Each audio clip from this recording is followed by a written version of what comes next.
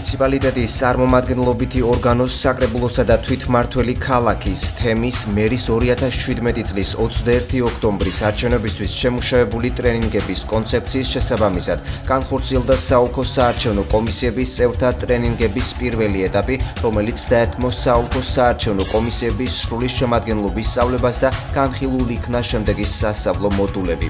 საოლქო საარჩევნო კომისიის საქმიანობა წინა საარჩევნო პერიოდში, საუბნო საარჩევნო კომისიის პირველი სხდომა და ხელმძღვანელ პირთა არჩევის წესი, საარჩევნო პროცესში მონაწილე პირთა რეგისტრაცია, საოლქო საარჩევნო კომისიაში კენჭისყრისა და არჩევნების შედეგების შეჯამება, საოლქო საარჩევნო კომისიაში განცხადებების, საჩივრების შეტანისა და განხილვის წესი. ტრენინგი გაიარა 73 საოლქო საარჩევნო კომისიის 896 წევრმა, მათ შორის 329 კაცმა და 567 ქალმა. არასამთავრობო ორგანიზაცია ტასო სამუშაო ვიზიტით საჩხერეს 22 სექტემბერს ეწევა. ფონდის გენერალური დირექტორის მოადგილე ცისანა გოდერძიშვილი ადგილზე შექმნილ სამუშაო ჯგუფს შეხვდება, რომელიც საჩხერის მუნიციპალიტეტში აქტუალური პრობლემების აღრიცხვას აწარმოებს.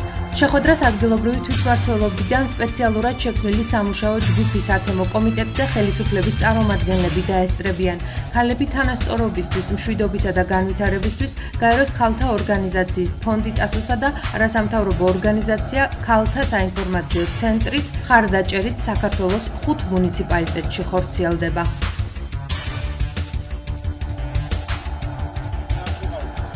ჭიათურის მერობის კანდიდატი პაატა ნადირაძე პირველი მაჟორიტარული ოლქის ამომრჩეველს შეხვდა და მათ მუნიციპალიტეტის განვითარების საკუთარი გეგმები გააცნო. ამასთან მერობის კანდიდატმა მოსახლეობას პირველ ოლქში ქართული ოცნების მაჟორიტარი დეპუტატობის კანდიდატი ალექსანდრე ციცქიშვილი წარუდგინა. პაატა ნადირაძე მოსახლეობის პრობლემებს გაეცნო და მოგვარების გზებზე ესაუბრა. მე მზად ვარ ისევ ემსახურო ჩემს ქალაქს, რომ 4 წლის შემდეგ მოსახლეობა მადლიერი იყოს, განუცხადა ჭიათურის მერობის კანდიდატმა ამომრჩეველს.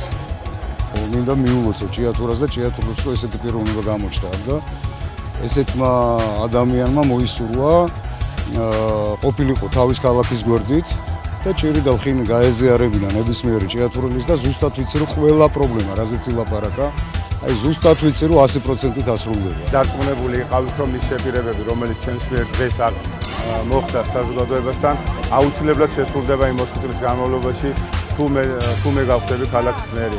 ეს იყო 4 ძირითადი პირობა, ეს არის პირველი გაზიფიცირება მთელი რაიონის, მეორე წყალმომარაგება ქალაქ ჭიათურის და 24 საათიან წყალმომარაგებაზეა საუბარი, რომელიც 36 მილიონიანი პროექტია, მესამე საბაგირო გზების დასრულება და მეოთხე საგზაო ინფრასტრუქტურა ყველა სოფლის ცენტრის მიმართულებით.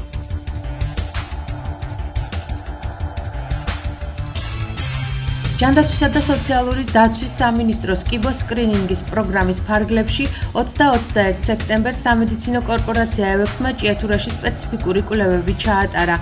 კლინიკა ჰეროკრატეს წარმომადგენლებმა ადგილობრივ მოსახლეობას კვლევები უფასოდ ჩაუტარეს. სახელმწიფო პროგრამა ქვეყნის მასშტაბით ხორციელდება. მსგავსი ტიპის გამოკვლევები სახელმწიფო პროგრამის ფარგლებში ჭიათურაში ოქტომბერშიც გაიმართება.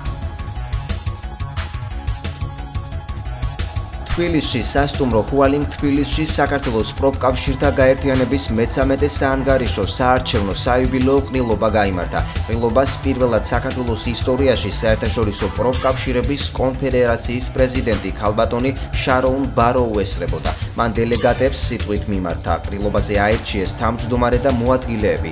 გარდა ამისა დაარსდა სოლიდარობის ფონდი და საიუბილეო საპატიო მედლებით დააჯილდოვეს რამდენიმე პროფკავშირული ორგანიზაციის თავმჯდომარე. მათ შორის მედიცინის პროფკავშირთა ჭიათურის რაიონული ორგანიზაციის თავმჯდომარე ნათელა მოდებაძე. გარემოს დაცვითი ზედამხედველობის დეპარტამენტის თანამშრომლებმა ელექტროშოკური აპარატით უკანონო თევზჭერის 4 ფაქტი გამოავლინეს. ხაშურისა და მცხეთის მიმდებარედ, მდინარე მტკვარზე, ასევე სენაკის მუნიციპალიტეტის სოფელ ტყირთან, მდინარე რიონზე მოქალაქეები ეგრეთ წოდებული ელექტროშოკური ზემოქმედების აპარატებით ნავებიდან ახდენდნენ უკანონო თევზჭერას. მათ ჯამში მოპოვებული ჰქონდათ 21 კილოგრამამდე სხვადასხვა სახეობის თევზი. გარემოს დაცვითი ზედამხედველობის დეპარტამენტისთვის უკანონო თევზჭერასთან ბრძოლა ერთ-ერთი მთავარი პრიორიტეტია. 2017 წლის 1 იანვრიდან დღემდე გარემოს დაცვითი ზედამხედველობის დეპარტამენტის თანამშრომლების მიერ უკანონო თევზჭერის 433 ფაქტი გამოვლინდა. აქედან 175 ფაქტი სისხლის სამართლის კოდექსით გათვალისწინებული დანაშაულის ნიშნებს შეიცავს.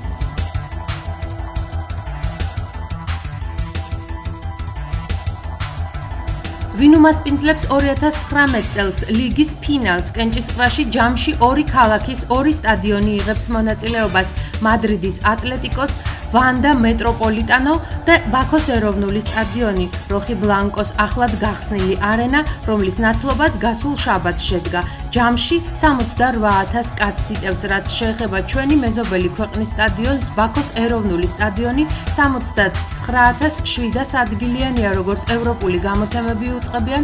პრაქტიკულად გარკვეულია, რომ ჩემპიონთა ლიგის ფინალს სწორედ ბაქოს სტადიონი უმასპინძლებს.